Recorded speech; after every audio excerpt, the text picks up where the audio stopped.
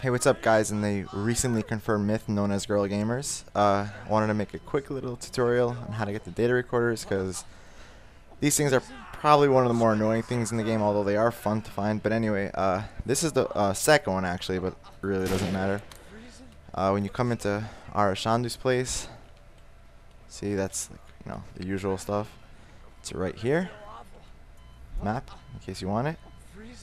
Let's zoom in. There you go. It's right by the ammo box, actually. And alright, so I'll show you the next one. The second data recorder is right here in Top Notch Toolworks.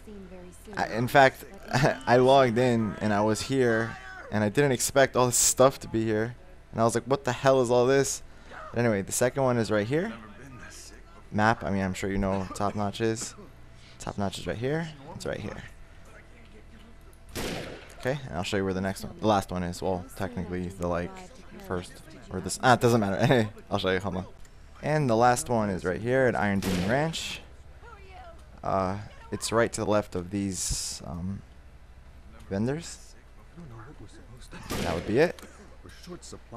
And actually, it's a funny thing. The one at Ara Shandu's place, I kept running right past it. It was like in a corner like this.